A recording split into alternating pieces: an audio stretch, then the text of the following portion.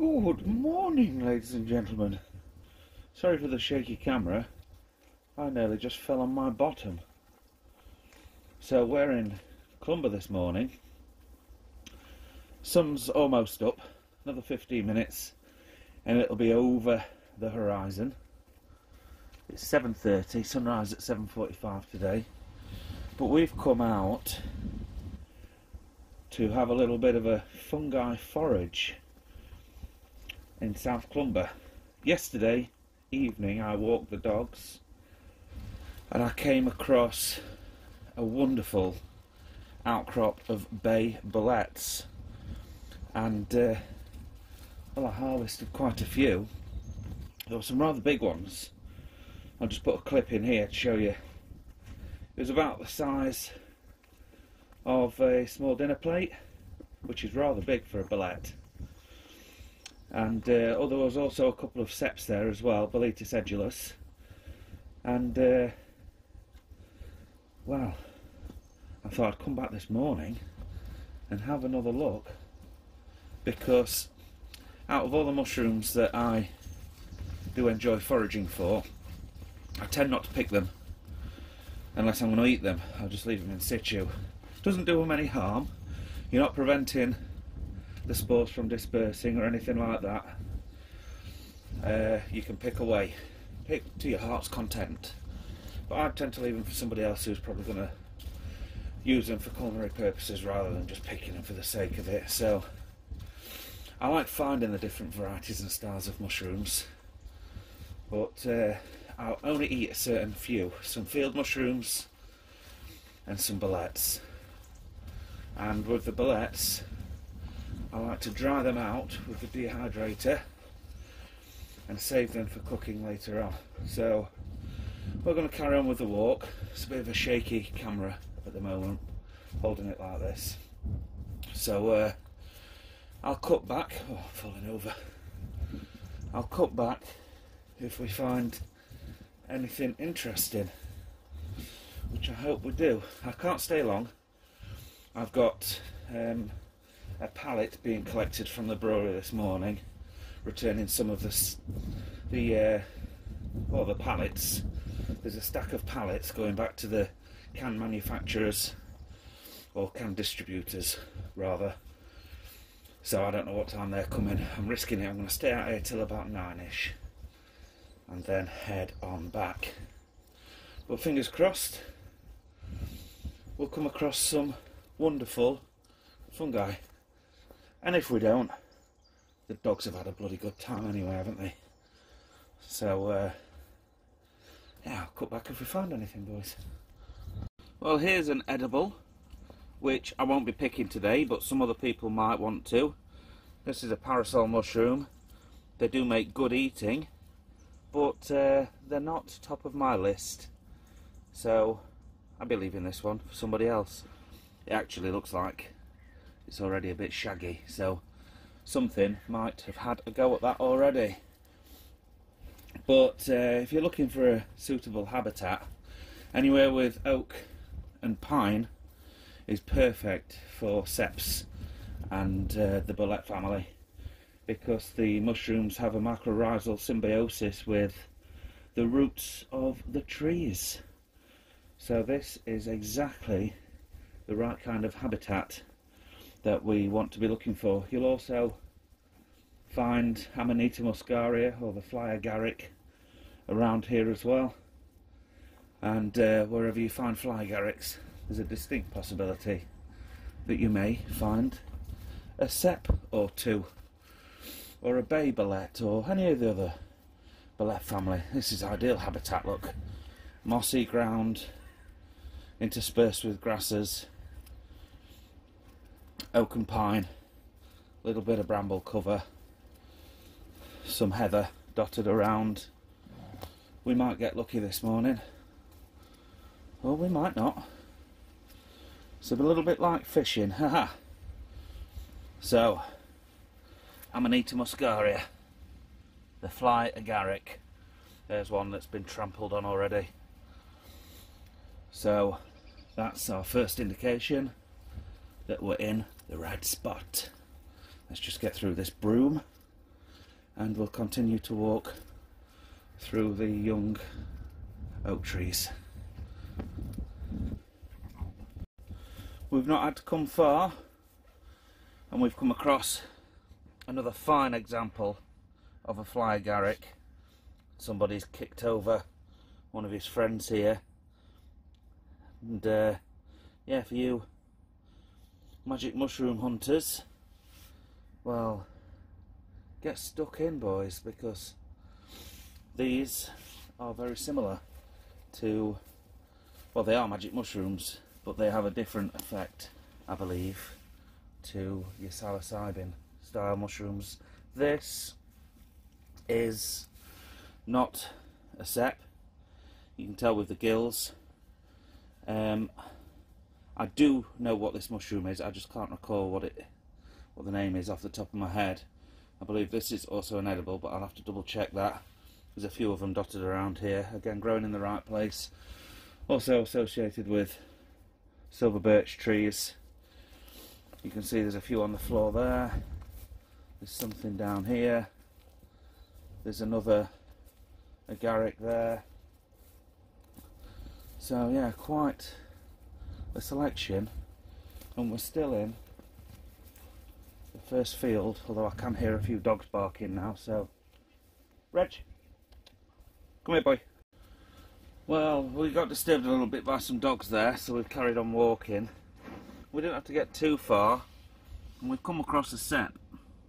So unfortunately this little fellow is on the main path, or what you could be conceived as a path, and he's been damaged, stood on, possibly even peed on. Ah, but my keen eye has spotted another one. So look at that. So this is either a penny bun or a bay bullet. Either way, this little beauty, and it's a small specimen, but either way, this little beauty is going into my bag. This has just come up this morning. You can see how glistening the cap is. So hopefully we'll find quite a few more of these little beauties. But there we go, a bay bullet. And if not a bay bullet, then Boletus edulis, or aka porcini or sep. I'm not sure, because it's a little on the small side, but it is definitely an edible fungus. So we'll keep looking. Oh, hello sunshine. What are you? Haha. There we go. Another one within inches. Now this can only be confused with one other variety really, which is the bitter birch billet or the bitter billet. There's a few bitter ones out there, and the easiest way to distinguish between the two is just have a little nibble of the flesh, and you'll realise that whilst it's not toxic, it is extremely astringent, and it'll ruin any dish that you go ahead and put it in. So there's a bit of advice. But you'll notice on this specimen it doesn't have gills, it has spores, pores even, and that's one real easy identifying feature. Also a big thick stem. A lot of the other billets don't have a thick stem like this does. So we'll get these in the bag before anybody comes, because I'm aware that the dogs are off the lead. And that's a starter for 10, I reckon, boys. Brilliant.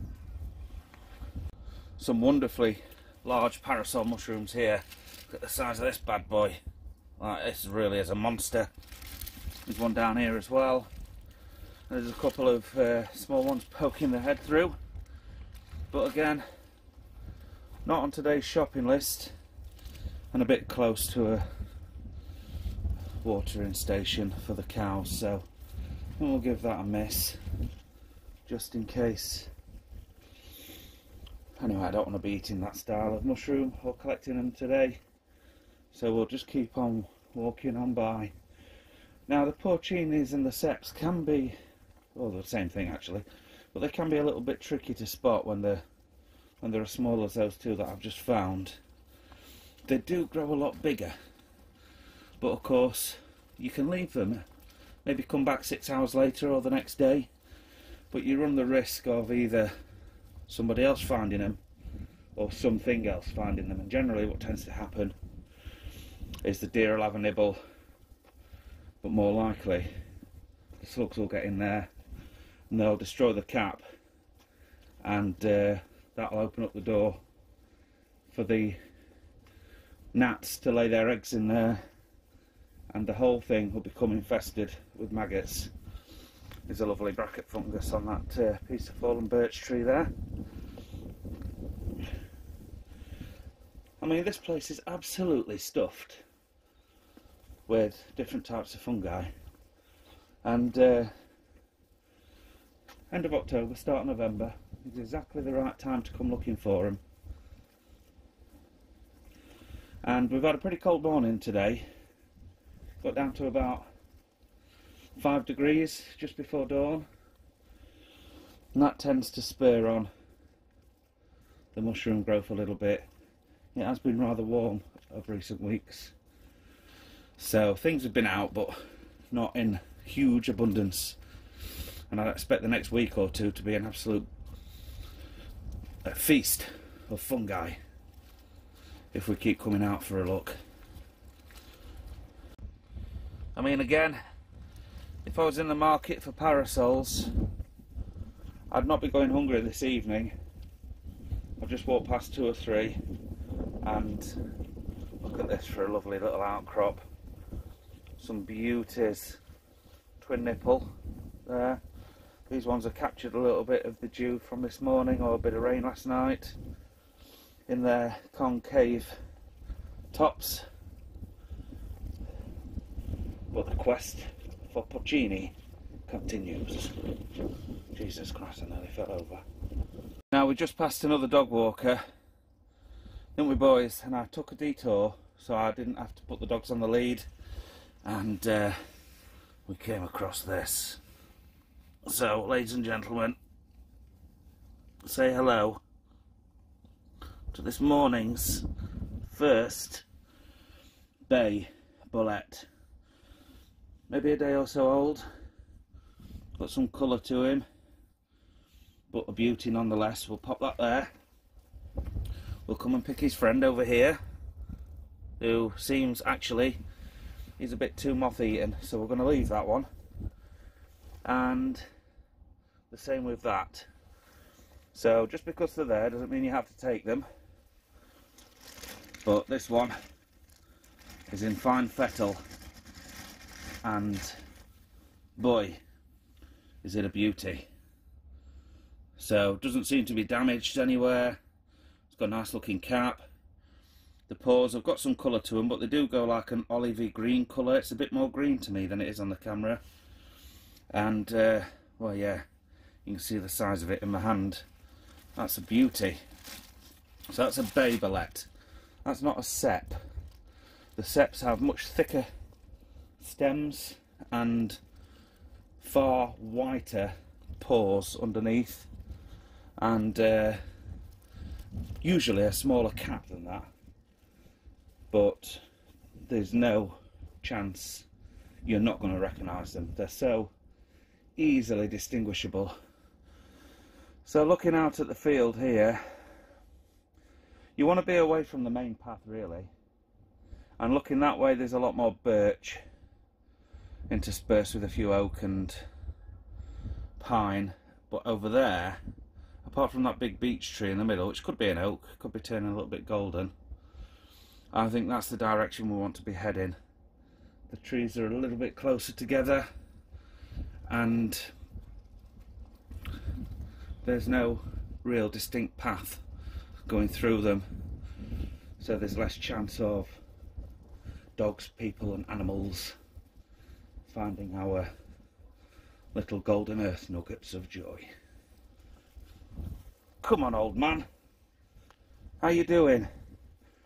We've not taken chance on every single walk that we've been on, because if I go over kind of 5 miles, he does start to develop a little bit of a limp, and he is getting on now, bless him. But Reggie, well, he's young, dumb, and I would say full of cum, but yeah, I'm afraid he's had the chop, haven't you, young man? But you've got to watch him, you see. He's non-stop buzzing around like this. And very occasionally, I'll spot a mushroom and I'll just be getting down to inspect it and have a look, and he'll come zooming past me and he'll knock its head clean off. Yeah, they were birch trees, I thought they were. But we're heading in the right direction. And there is a wee path coming past these, look, as well, or track. So I might just veer off slightly to the right and just skim around the edge of this oak and see if there's anything interesting over there. Well, I made it over to the oak, and you're probably sick of me saying it by now, but here is quite a large ring. Reggie's going to decapitate them all now. I told you, look at him. Quite a large ring of parasols. Starts here and it goes around the edge, all the way around there, around there. There's one coming up, look. Looks very much like a dinosaur. There's one. So I've got a mate who'd eat these. I don't really want to pick them. Oh, they're beautiful and young and fresh. I don't think I can resist it. I might take a couple. These look like shaggy parasols to me, so they need cooking before you eat them. But yeah, beautiful, beautiful mushrooms. Look at this almighty beast. Massive beech. I bet that came down with quite a crack. That trunk must be probably 2 meters in circumference. There's a big chunk of it over here, and it's come across all the way across this track. Quite big chunk of tree fallen down there. So you can see the lights coming up. You give us 5 minutes and the sun will be cresting atop those trees over there, and I'll be walking directly into it without any sunglasses, so I may be a little bit blind to spot any more fungi. So I'll have to kind of hug the tree line a little bit so the sun isn't directly in my face. But what a lovely morning. We're just coming up to 5 to 8. I think it was worth coming out. So I decided on taking some of those shaggy parasols. Some people are going to complain in the comments that I'm collecting in a carrier bag. Well, it's all I had with me. Little folded up carrier bag in my car. Exactly for mornings like this. And I'm not going to walk around with a bloody basket. What do you take me for?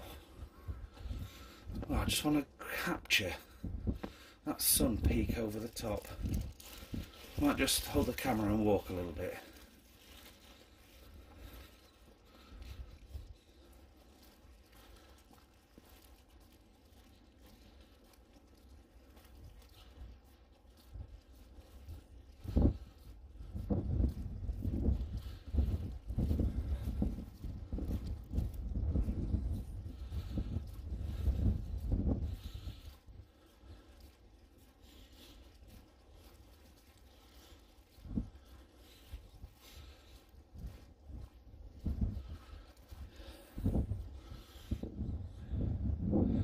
See it coming. You can see the light approaching across this heathland, and the wind as well.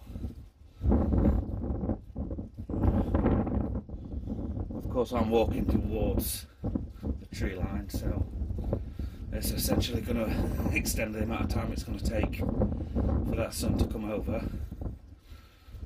Ah. Well, oh, hello. Oh, you know what? It's not sep. It's another one of those edibles. I'm sure this is an Amanita variety. It's growing relatively close to some agarics over there. But I believe this is edible. I'm going to put on the screen what I think it is, or I might have already done that on the previous time I saw it. But yeah, it's growing close to some agarics, some Amanita muscarias over here, and there's a crab tree here as well, a crab apple tree. Right, let's get back on that tree line. I'll probably just walk through this section here, look, because there's some oak just here. Aha, here we are. Yeah, I'm blind. I knew it was going to happen. Can't see a bloody thing. Step to the side. Get in the shade. No, it's not working now. It's well and truly up. There we go. There's my long shadow at 8 o'clock in the morning. Right, phone away. Let's do some fungi foraging. Well, we're back at the car. There's the Clumber Hotel, I believe that's what it's called. And that's our haul. I did find another absolutely massive bullet, but I just picked it and walked, so I didn't get the camera out for that. There were a few others around it, but they were all a bit eaten. It's a bay bullet, if you're wondering. So let's go home and get these ready to go in the dehydrator. Well, I'm happy to announce that most of these don't have any maggots in. This one has a suspicious kind of core down at the base, so I've chopped a little bit off. This is the biggest one, so I've chopped it in half. And we're going to start taking slices of the cap to see what it's like. Now, that's the blade snagging up on there, but it looks insect free to me. So the pores do stain olive green, bluey colour, which is completely natural, and this is a particularly wet specimen because I collected it so early this morning. But if we just try and take a few steady slices and have a look inside, you'll see that that's free of any grubs or larvae all the way down the stem. So that's good to go into the dehydrator. I'm pleased with that. That's the other side of it. This is a pink blush that they get, which is quite natural on the bullets, and it just kind of indicates you've got the right one. And if you are at all unsure, chop a little bit off, have a bit of a nibble, and that just tastes like mushroom to me. It's certainly not bitter, so we don't have a bitter bullet. These are good to go. These are some of the other ones. This one looks a little bit raggedy now I've got it back. What's actually happened here is the caps of these parasols have rested on the spores, on the pores, and they've changed the colour of it a little bit. Well, that's fine, they do stain that colour. Now the stems on the parasols aren't good eating, but the caps definitely are, so we'll process them in a second. Not sure about that one, the stem feels a little bit hollow. We'll have a look in there too. So here are the mushrooms from yesterday, dehydrated, as you can hear. So I'm just going to tip all of this carefully into this container, if I can get it all to move in. Slightly stuck to the tray. Now these, I could dry them a little bit more. In fact, I'll probably put them back in again, but I don't want to put these in with the fresh stuff and have them over dry. So these have been on for 12 hours already, so I need the trays as well for this new batch. So what I'm going to do is wait till the other lot has caught up and got to this stage, and then we'll spread them out again on a tray if necessary and give them their final drying. You see how the colour has changed, like a dark, meaty, dark green. They do look really quite good. You'll notice as well on this is part of the set. This one here. That's the stem, big bulbous stem. And here's some of the cap. You notice that it's not as dark green. It's a smaller specimen, but it doesn't stain as dark green as the Babylets. The porcini mushrooms don't. Well, it's quite a nice collection there, isn't it? Right, I've still got these two to cut up, and then I've got to process these beautiful shaggy parasols. I'll probably just pull the stems out of these and leave them upside down. Oh, it's not going to come, is it?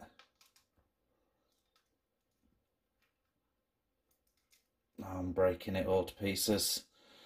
But yeah, that's the plan anyway. And then we'll let them stand upside down and let any bits of grit come out. Maybe do a spore print, I don't know. And then see if we can put them in a dish tonight.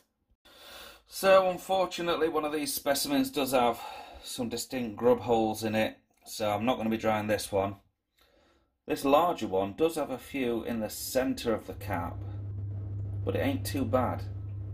So I think what I'm going to do is spin him upside down, and we'll take slices off, and we'll inspect those slices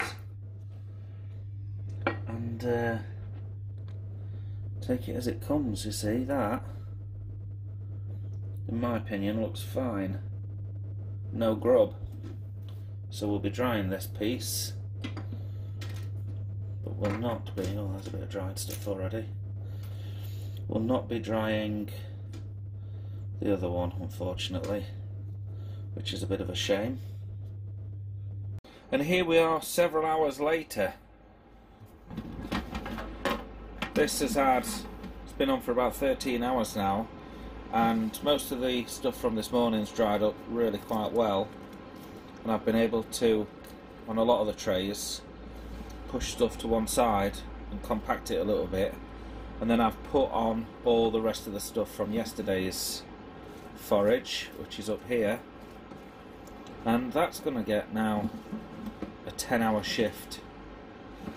But there we go, every single drawer, if you like, even though they're not very well spread out, is full of shroomy goodness. But that's it, folks. Thanks for coming along with me today. There will, I'm sure, be some more brewing videos when I get back into the brewery. This weekend I'm up for a right treat.